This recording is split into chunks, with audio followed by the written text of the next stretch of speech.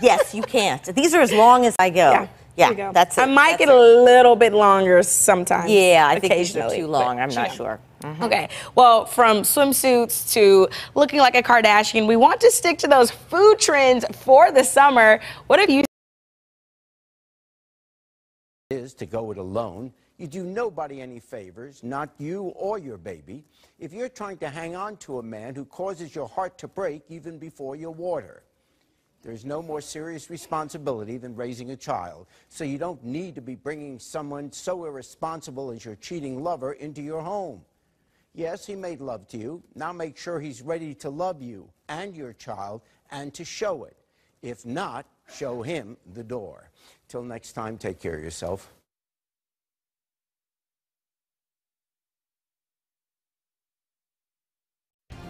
News 11 at 4 starts now. A St. Louis teen is charged in connection with a crash that killed 5 people on Mother's Day weekend. Now the latest on the investigation and the timeline of events that led up to the deadly crash. A chorus of chainsaws could be heard in this Kirkwood neighborhood today. A look at the damage left behind from that EF0 tornado and how cleanup is going. Temperatures on the rise, the heat is on, and as the heat builds, thunderstorms will flare. We'll let you know which part of the weekend so you can plan around the storm. Last night's storms brought damage and flooding. We are talking with an expert from Metropolitan Sewer District on what the agency is doing to help reduce flooding. The Blues returned to home ice after a big win in Denver, Colorado, tying the series 1-1. We'll tell you what Coach Berube had to say after the win. But first here on News 11 at 4, a St. Louis man now behind bars after a deadly crash that killed a family of 5 Mother's Day weekend. News 11's Kelly Hoskins has the charges in the investigation and surveillance video that captured events prior to the crash. The prosecutors charged 18-year-old Marshawn Stephanie with a slate of felonies, including armed criminal action, leaving the scene of the accident, and second-degree murder. St. Louis police say Stephanie was driving a stolen Jeep when he crashed into an SUV that killed 5 family members of one family. The deadly crash happened Mother's Day weekend. Police say Stephanie crashed into Aaron Piggy's family. Piggy lost his mother, sister, 2 uncles, and his niece, all innocent victims. We have to bury 5 people. And we have my niece, who's 11 years old. They didn't even get the chance to experience homecoming, prom, and walk across the streets like I did. That hurts. Authorities released a timeline of events which led to the deadly collision on Delmar Boulevard and showed a surveillance video that captured parts of the incident. Investigators say just before 9 a.m., the Department Real-Time Crime Center received a hit from its license plate recognition system that Stephanie was in a stolen Jeep Cherokee. The Jeep swerved and hit an Infiniti SUV, and a passenger in that Jeep fired shots at the Infiniti as the Jeep sped away. When officers tried to pull over Stephanie, police say he drove off at a high rate of speed, striking the victim's vehicle. Police Chief John Hayden say they do not have any information that officers were pursuing the vehicle, but said police did try to deploy spike strips to stop the vehicle. This collision occurred less than 29 seconds after the spike strips were deployed, and the distance traveled was just under 2 city blocks. At this point in the investigation, we have no evidence to suggest that our officers were involved in a vehicular pursuit or that the use of spike strips contributed to the crash. The evidence at this time points solely to the criminal conduct of the suspects in the Jeep. In response to this crash, the St. Louis City and County chapters of the NAACP want to talk to local police chiefs. The NAACP says data collected on police pursuits makes a strong case for opting not to pursue. They're calling it a public safety emergency. In downtown St. Louis, Kelly Hoskins, News 11. New here at 4, police in Ferguson are investigating a homicide that happened last night. Police were called to Copper Creek Drive around 6. That's where they say they found a man lying unresponsive on the pavement. Life-saving measures failed, and that man died at the hospital. Police do not believe this was random. Anyone with information should call Ferguson Police or Crime Stoppers. The Crime Stoppers number is on your screen. We remind you, you can always submit any information you might have and remain anonymous. Those heavy storms yesterday flooded Interstate 55 at Loughborough for more than an hour in South St. Louis. On News 11 at 7 last night, our meteorologist Angela Huddy brought us video of the tow trucks that were clearing the last of the vehicles stranded in that flash flood. The flooding was caused by clogged storm drains in the area. First responders could be seen wading in the water to clear them, along with rescuing stranded passengers. MoDOT is assessing the situation today. Our Dan Gray met with officials, and we'll have more on their response coming up for you tonight on our sister station, Fox 2 News at 6. We have seen quite a bit of tree damage in the St. Louis area, and the stretch of Spady from Highway 40 to Clayton Road was closed for a time, and you can see why. Multiple branches and trees in the street. The damage went as far up as Maryland Heights and Ladue, and it has left a big cleanup on people's hands today.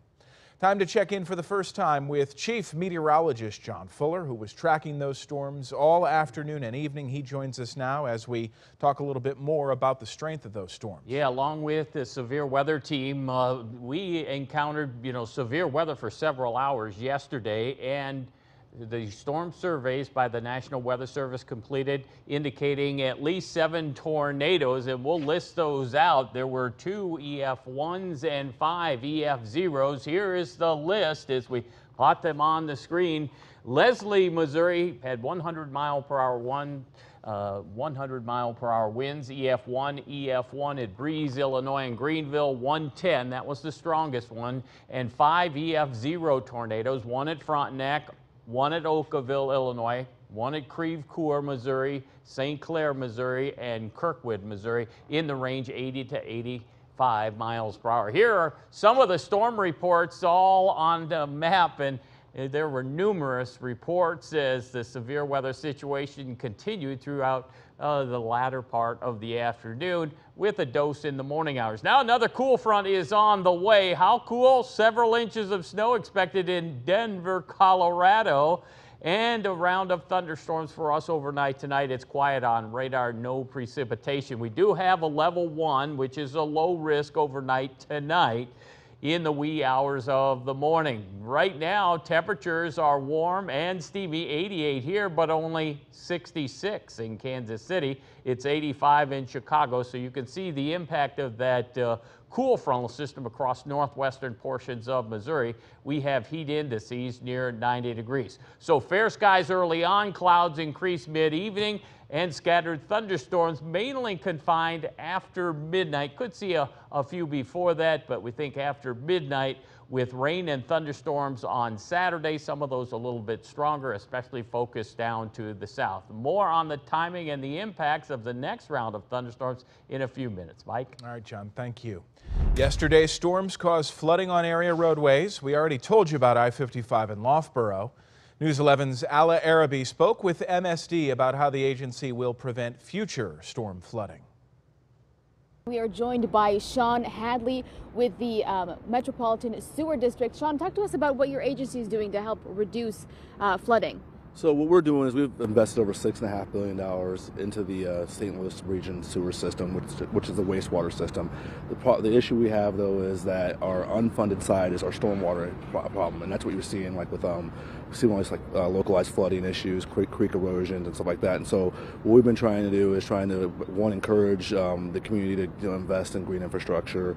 Also, we're looking at at some point trying to get some sort of a capital funding source so we can actually help our residents, our customers, with addressing localized flooding and erosion. So it's a big thing that we're trying to do here. But out here where we are right now, which is kind of timely because it is raining on us, that we're right by a rain garden with Cortex, and the Cortex area has been one of our greatest partners to adapt the green infrastructure with our rain gardens, and they've been a good partner with wanting to help reduce the flow that comes into the sewer systems and help with the water quality. And so it's a good example of what you can do to help reduce, again, the amount of rain you're getting. Now, a rain garden's not going to solve a big downpour, but it will help reduce that flood or the water over time.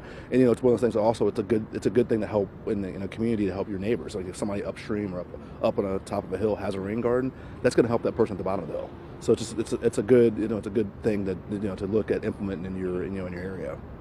Definitely. Sean, thank you for that information. Great advice there as well. Again, Sean Hadley with the Metropolitan Sewer District. For now, we are in Central West End. I'm Ala Arabi.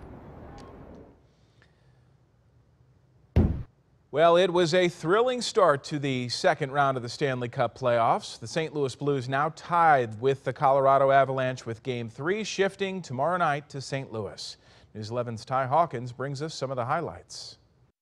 The Blues return to the Enterprise Center with a chance to take a 2-1 lead. This comes after a big Game 2 win in Denver, Colorado, where they beat the Avalanche 4-1 on Thursday night. Let's take a look at the highlights. Second period, Jordan Kyrou scores from the right circle. His 5th goal of the playoffs put the Blues on top 1-0. Still in the second period, Blues on the power play. David Perron scores to make it 2-0 Blues. Third period now, 2-1 Blues. It's Perron again with his 7th goal of the playoffs.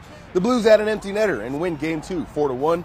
Jordan Binnington with another strong showing at the net. He had 30 saves. You look back to last year, they beat us 4 straight. Then they beat us the first game. That's 5 in a row.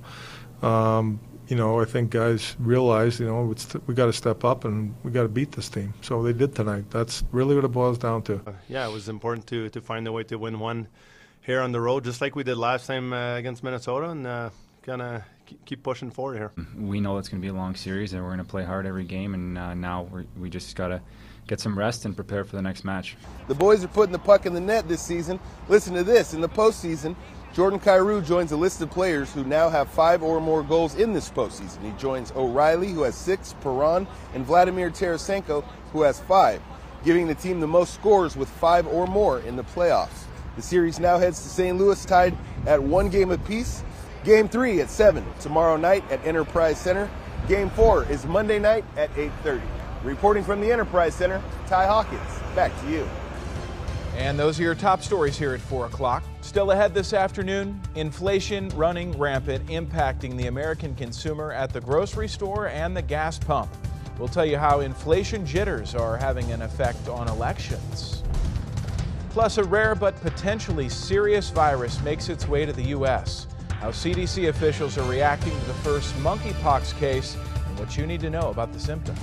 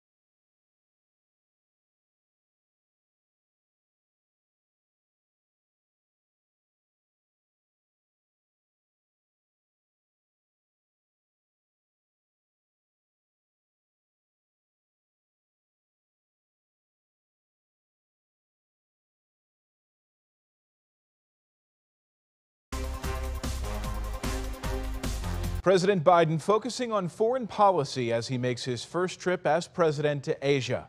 But here at home, the economic woes are adding up, with stubborn inflation, high gas prices, and a critical baby formula shortage leading to the lowest poll numbers of his presidency. Caroline Shively has more from Washington.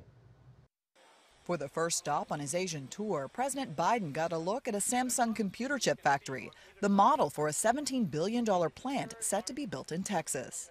This investment will create 3,000 new high-tech jobs in Texas and add to add to 20,000 jobs Samsung already supports. President Biden spoke in South Korea, but his message was also targeting an American audience struggling with inflation, a baby formula shortage, and gas prices that hit a national average of $4.59 on Friday. Gas prices have risen literally every month since Joe Biden took office. Federal data out this month shows that Americans are also paying 10% more for food than a year ago. If you think the current food price increases are painful, I think they're just starting.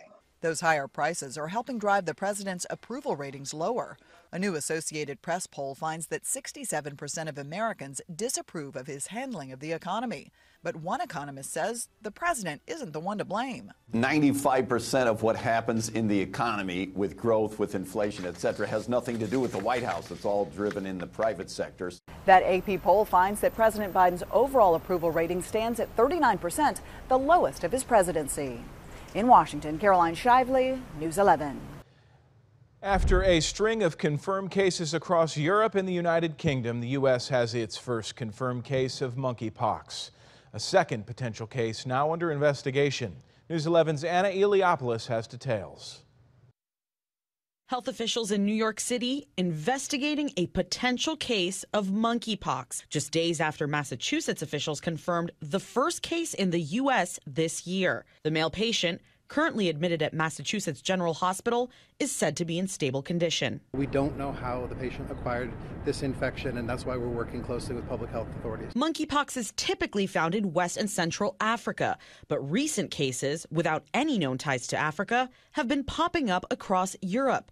There have been 7 confirmed cases in the UK alone in the last month. Health officials say the patient in the US had only recently traveled to Canada, where there are no known clusters. A number of people in different places have all seemed to come down with it at the same time. And for some of them, there's not an obvious link as to where they got it from. Symptoms of monkeypox are flu-like and include fever, chills, and swelling of the lymph nodes, progressing to rash and lesions on the face and body. Most infections last 2 to 4 weeks. Infectious disease professionals say monkeypox is rare and it's not a virus that spreads easily. Transmission can occur through bodily fluids, respiratory droplets, and sexual contact. We have decades of evidence studying this virus, looking at outbreaks. We have multiple vaccines for it. We have some medications that appear to work against pox viruses. Anna Eliopoulos, News 11. Next on News 11 at 4, it's steamy and summer-like right now, but it's about to become a March chill that's returning to the area with a cold front. We'll let you know when it will arrive and what kind of thunderstorms, if they'll be strong, severe, or just garden variety.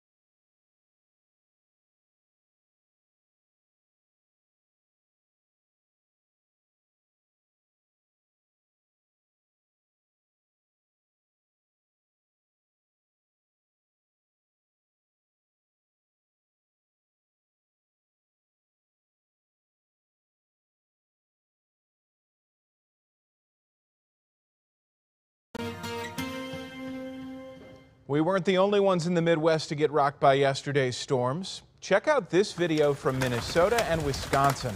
This first clip is from western Wisconsin and followed by some video from southern Minnesota where there were reports of golf ball size hail.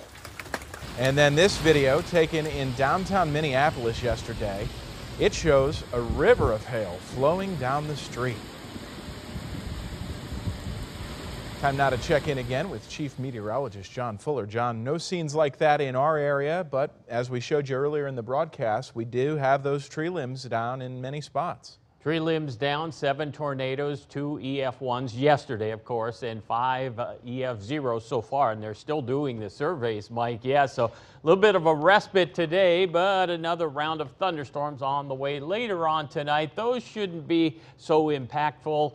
The ones I think tomorrow afternoon will be a little more impactful, and you can see the timeline of the thunderstorm probability, a good indication of the waves of energy and when they'll move through the region. So I think if you have evening plans this evening, you're in great shape and shouldn't see any significant thunderstorm activity until well after midnight. Sure, a stray one may pop ahead of that, but it's tonight, lesser chances for severe weather and a little better chance on Saturday afternoon as the cool frontal system slips across the area. So highest probability of rain and thunderstorms on Saturday. There will be some dry time, but not a whole lot on Saturday. And then Tuesday and Wednesday, we see some more cool air and rain showers. Here are just a few of the tornado reports and the Weather Service during doing the site surveys. Let's go in and inspect at least one of them. This was 458 Glendale, Kirkwood, Missouri.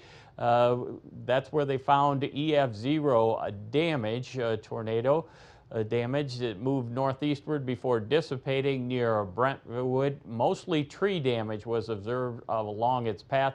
And we go here very close to our station, not far away anyway, Maryland Heights, EF0, just north of Creve Coeur, which damaged power poles and some trees. We widen things out and take a look at any severe weather or rain showers in our area, and you can see the cool frontal system that is on the way. Notice how the rain is lining up in the thunderstorm activity that you saw from Minneapolis off to the west is now over northern Michigan. This is more of a summertime severe weather situation for northern Michigan once you get into Minnesota.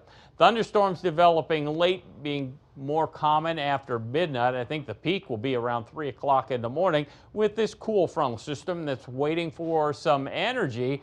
For now, a chunk of energy up to the north and east. Here's the one that will slide along the front and pull it through and create the uplift as the components come together. And Denver, Colorado, several inches of snow expected there. It won't stick around long, but it will be an impact for the evening commute and overnight. We have a level 1 chance for severe weather as we head into Saturday from St. Louis north down to the south as the front slips through. It'll run into that steamy air, and that'll result in some stronger thunderstorms.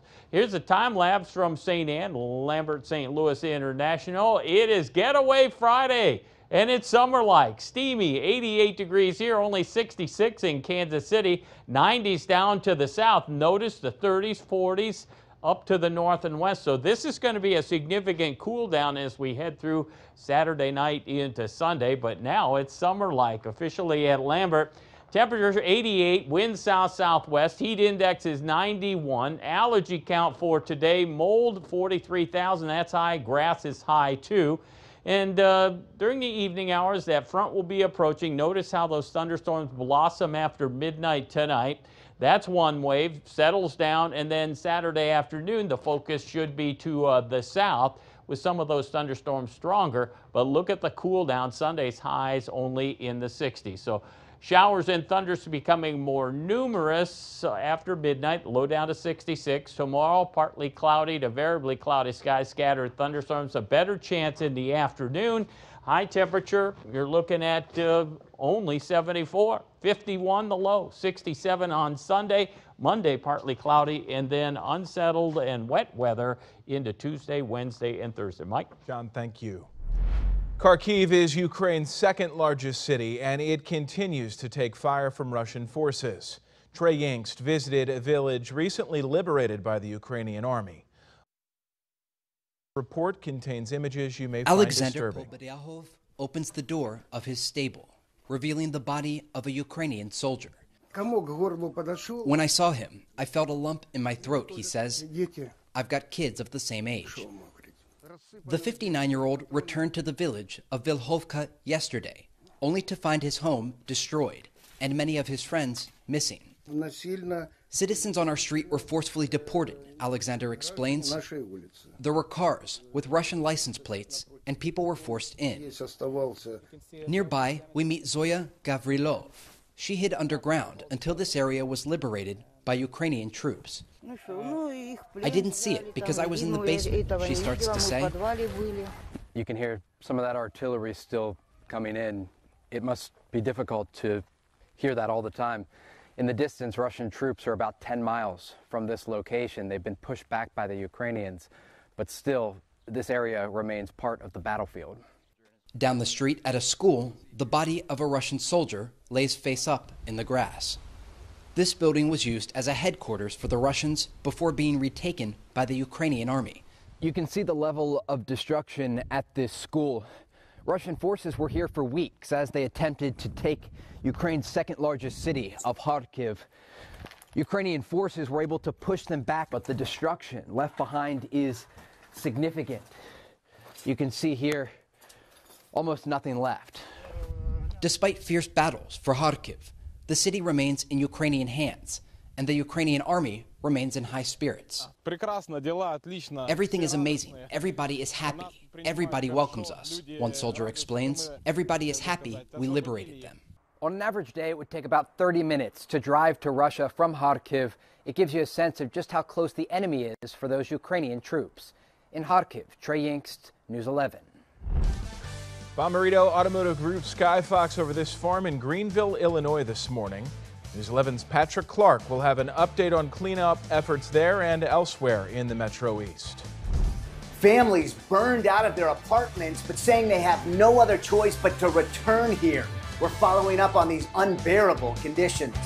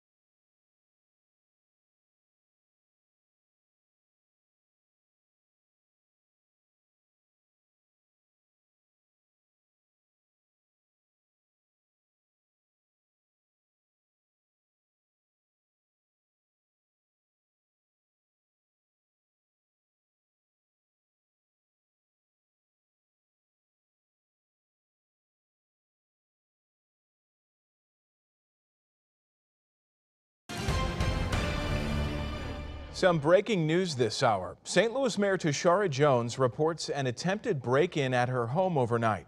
She says it happened around 3:30 this morning. Mayor Jones reported that a person tried to break through a screen at her home. She called public safety officials, and North Patrol District personnel responded. They say police had a similar report at another house in the neighborhood, so they do not believe this was a targeted incident, at least not right now. And this was the view this morning in Warson Woods on Reindeer Drive. It is near where the EF0 tornado touched down in Kirkwood last night. Multiple cars were crushed by trees, and another big tree was uprooted in a backyard, laying across trampolines there. News 11 meteorologist Jamie Travers live in Kirkwood with more of a look at that damage. Jamie? Yes, well, Mike, we moved to Warson Woods, but we have been looking at all of the damage in this area. Plenty was left behind. Plenty of damage was left behind from one of those EF0 tornadoes that first touched down northeast of Kirkwood and then continued north to the Warson Woods area. Residents here cleaning up, but this street looks much, much better than it did just a few hours ago. The sounds of spring after storms roll through, and the hours stack up for local crews. It's going to be a long day, probably a good 10, 11-hour day. Numerous crews working to clean serious tree damage from Kirkwood to Warson Woods. Kirkwood resident Emily Carter lives a few blocks from the damage and took shelter in her basement. We walk by here all the time, and it's just amazing, how quickly your life can change. He was fine, and in minutes, half hour, everything was over. Today's cleanup piling on to an already heavy workload. So I'm still playing catch up from the storms last year, believe it or not. It's just, we're over 100 jobs deep still. People have been very patient and understanding with the storms from last year, and now we're already getting the storms this year. Down the road in Warson Woods, resident Tom Miller had 3 large trees fall on his property. Crushed one of our cars, our work car, and then another work car that we have. Second tree kind of came over and hit that one as well. We've lived here 20 years, and these trees were probably 60+ years old, and you just don't replace 60-year-old trees. Disappointed about that, but more importantly, no one was hurt. And residents, as you can see, are still out here cleaning up, but at least the large trees have been cleared off the property. That house that we're looking at, that was the one who lost those 3 trees, and that did damage to 2 of those cars. But like we said, all of that can be replaced. Luckily, no lives were lost because we had a lot of storms last night. As we were mentioning, 7 tornadoes have been confirmed by the National Weather Service. Reporting live in Warson Woods, meteorologist Jamie Travers, News 11. And this is video taken in Freeburg, Illinois this morning. Many homeowners there found their yards covered with trees, branches, and other debris. But Freeburg is far from the only Illinois community cleaning up today. This is Bommarito Automotive Skyfox video this morning of a church in Belleville, Illinois. You can see the damage of the roof and on the ground next to that church. That is where we find News 11's Patrick Clark continuing our team coverage this afternoon. Patrick? Yeah, Mike, we've been all over Illinois this afternoon, seeing some of the damage from that storm yesterday. Like right here in Belleville, as you mentioned, Faith Baptist Church, they're trying to get a tarp over this part of the roof that was exposed due to the high winds last night. And we're just finding out from meteorologist Jamie Travers in the National Weather Service that was an tornado, an EF1 that touched down in Greenville, Illinois. We've had windstorms blow a little shed down and grain bins and stuff, but not destruction like this. Like I said, that shed back there is completely gone. And that's where the animals were at. High winds are to blame for the damage to this farm in Bond County, Illinois. This sheep farmer in Greenville losing 3 sheds Thursday during the dinner hour and some of his sheep. Initially, I didn't go out because the power lines were down.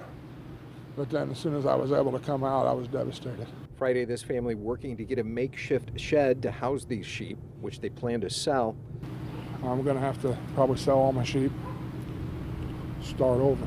Kurt Eversgerd saying they're grateful that their house and their lives were spared. Do you think it was a tornado? Oh, it almost definitely had to be. It sounded like a train when it come through. And just outside Lebanon on Highway 50, power lines pushed to the side. The electric company working Friday afternoon. Yeah, well, we saw a number of trees with broken limbs and pushed over when we were over near Greenville, and then on our way to Lebanon, and then here in Belleville, where, as you can see, those guys working at that Faith Baptist Church losing part of their roof last night. In Belleville, Illinois, Patrick Clark, News 11. More families say they are stuck living in a burned-out building.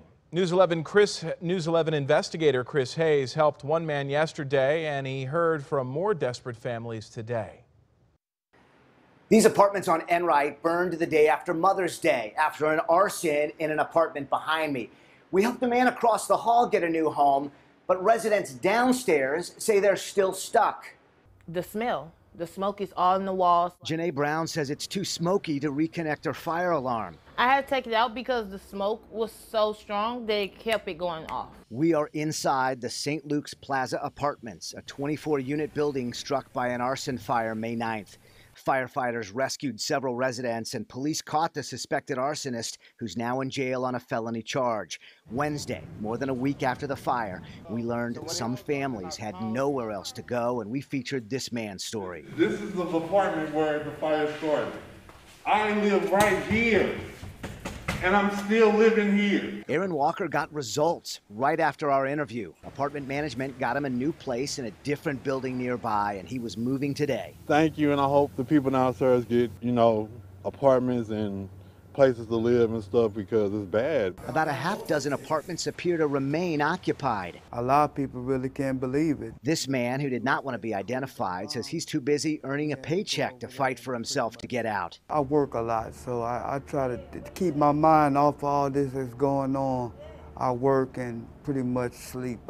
This irritating to me. A local doctor told Fox 2 short-term exposure to soot can damage your airways, and long-term it can contribute to respiratory disease.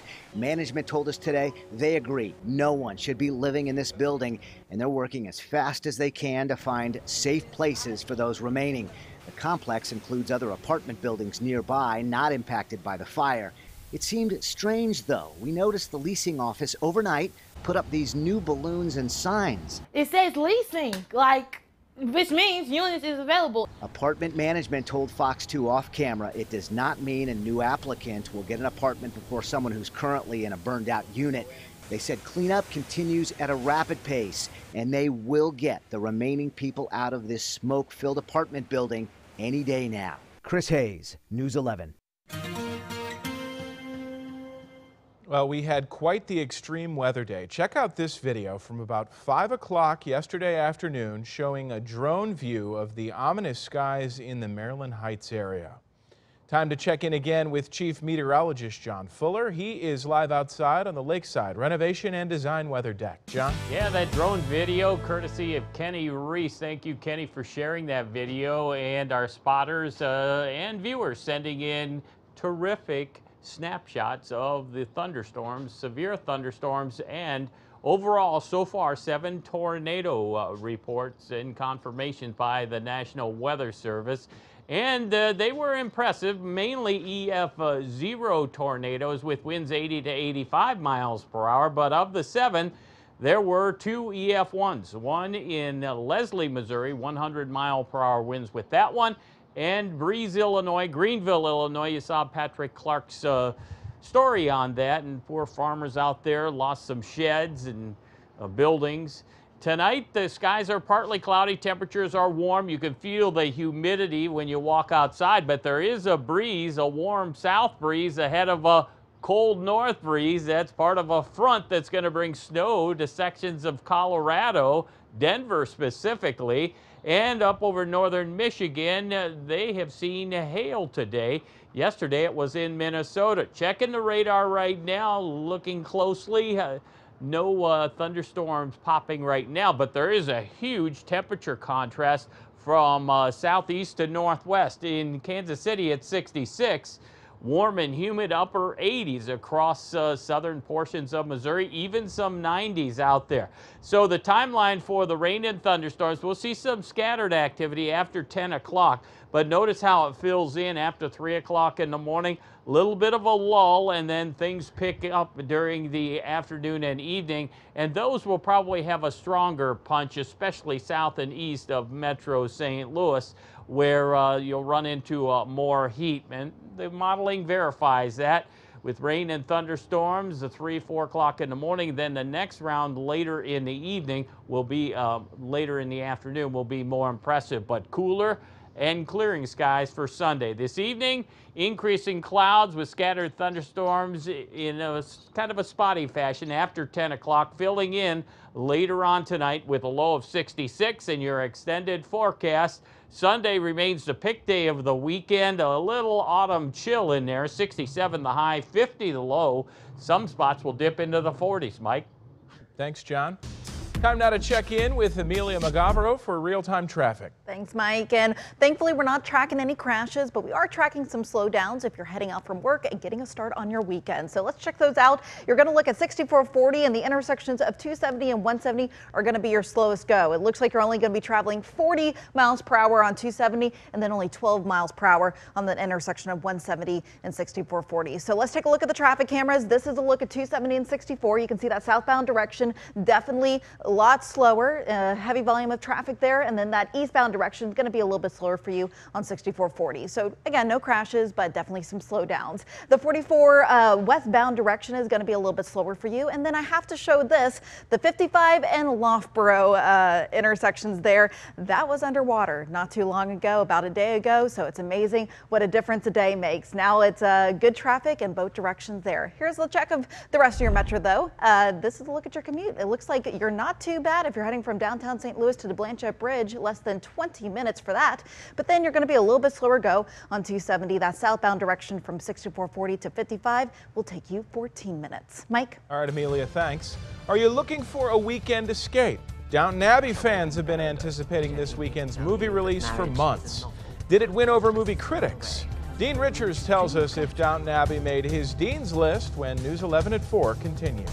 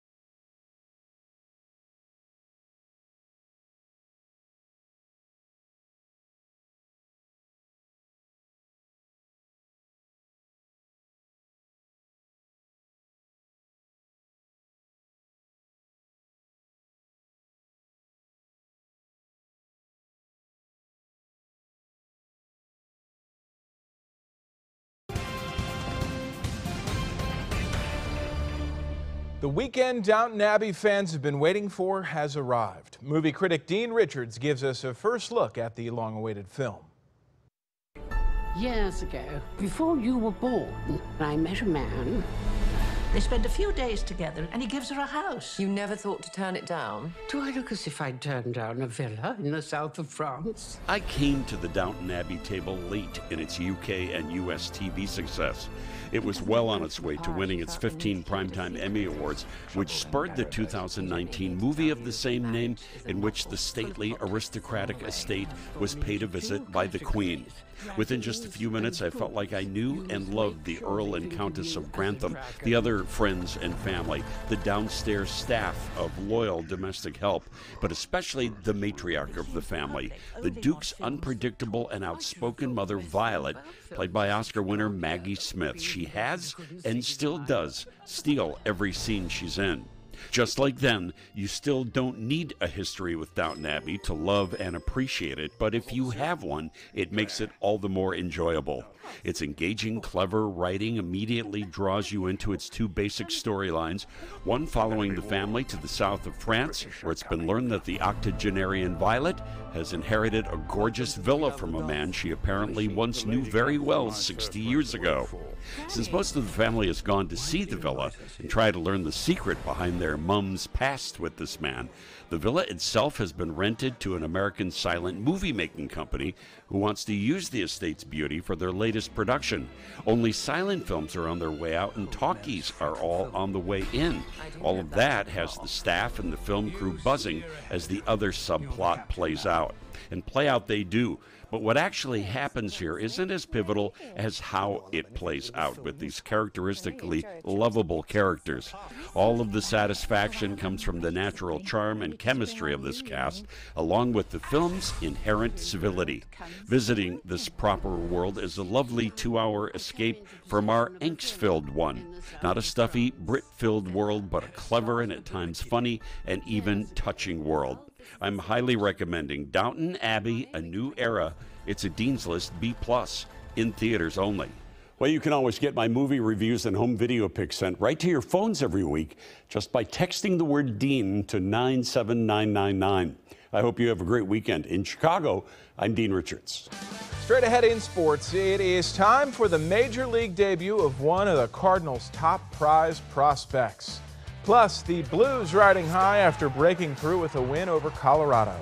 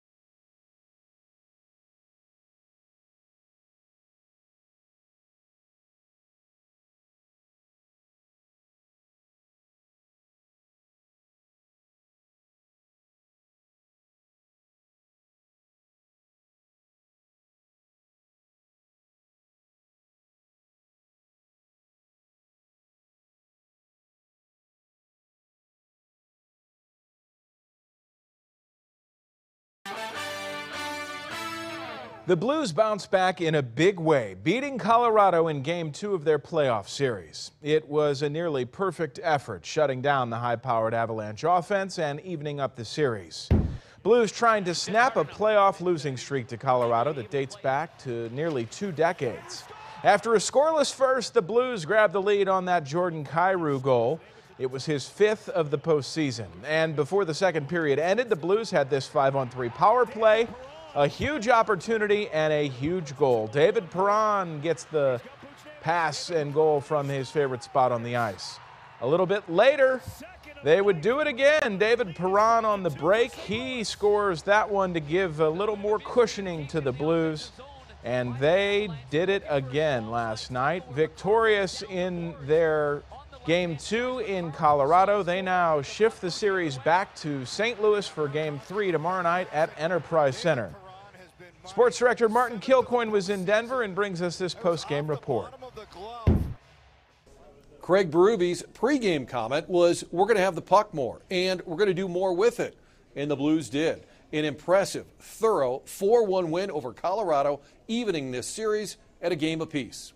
Well, it's big. I think, you look back to last year, they beat us 4 straight. Then they beat us the first game. That's 5 in a row. I think guys realized, we got to step up and we got to beat this team. So they did tonight. That's really what it boils down to. They went into the game tonight hungry and weren't going to be denied.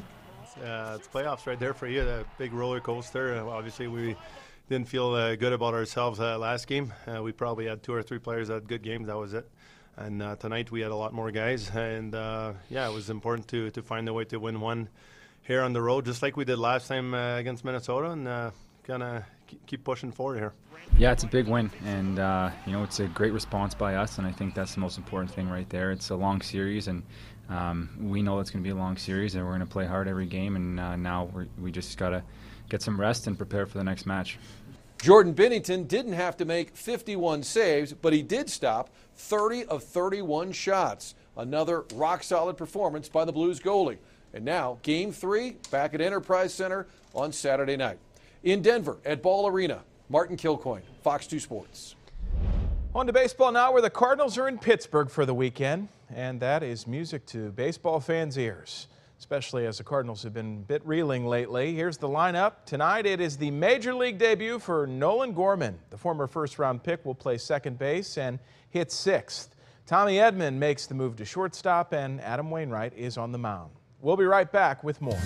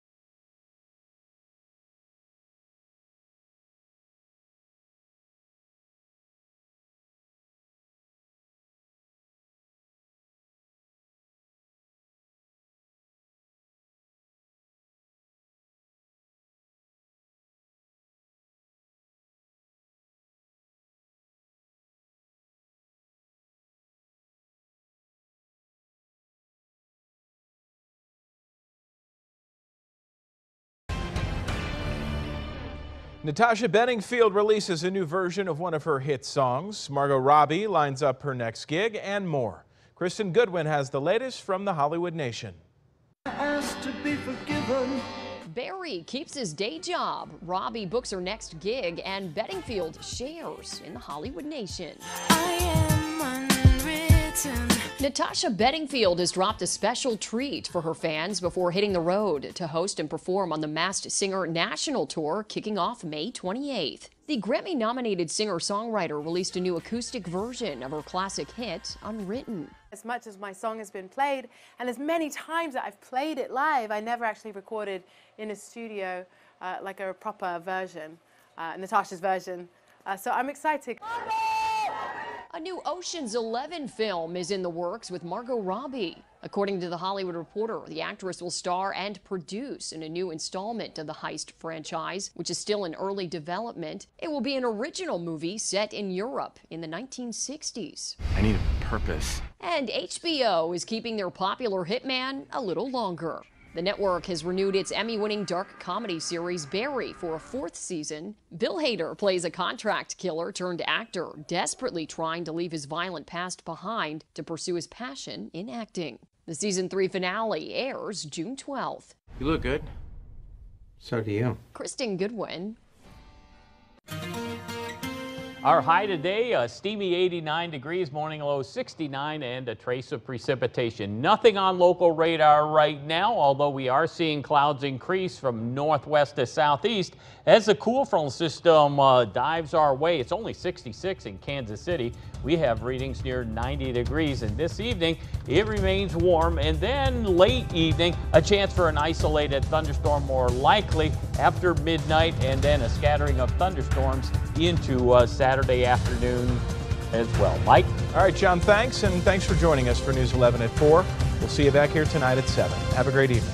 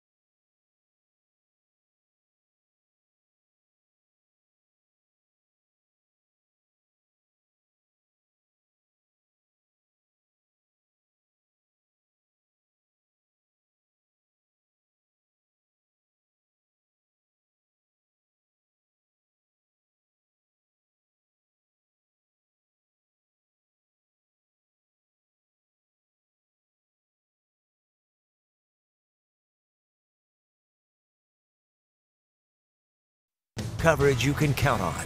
This is Fox 2 News at 5. A slow-moving cold front is our nemesis for the weekend. We'll check on our chances of rain and storms. A chorus of chainsaws could be heard in this Kirkwood neighborhood today. A look at the damage left behind from the EF0 tornado and how cleanup is going. Heard a loud noise and heard some banging, and we went to the basement. 3 barns destroyed here in Bond County. We're checking out storm damage across the state of Illinois. Surveillance video captures the timeline as a suspect runs from police and causes a crash that killed a family of 5 on Mother's Day. One of the most important tools we use to warn the public about severe weather has been failing at an alarming rate. I'll show you what that tool is and what's being done to fix it in the Summer Outlook.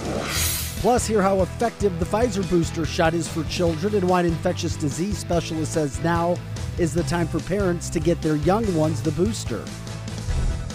Thank you for joining us for Fox 2 News at 5. I'm Jasmine Huda. And I'm Vic Faust. First on Fox at 5 this Friday, cleanup, recovery, and worries about more to come. This was the flooding during the severe weather on Interstate 55 at Loughborough yesterday. There were 7 tornadoes in the area last night, and now there's concern about more rain this evening. Meteorologist Angela Huddy is here with what you need to know. Angela, what a night we had yesterday, and then we have more events on the way. 7 confirmed tornadoes so far, and we'll break down the locations of those that have been confirmed by the National Weather Service coming up here in just a little bit. You mentioned the flash flooding yesterday in several spots, just a mess of weather. Now, the good news here on our Friday evening is that we're getting a little bit of a break. Most of the day has been dry, had a couple of stray showers earlier in the morning, but we're dry right now, and I think it's going to take a couple of more hours before our next round of precipitation begins to build here in the St. Louis area. So let's bring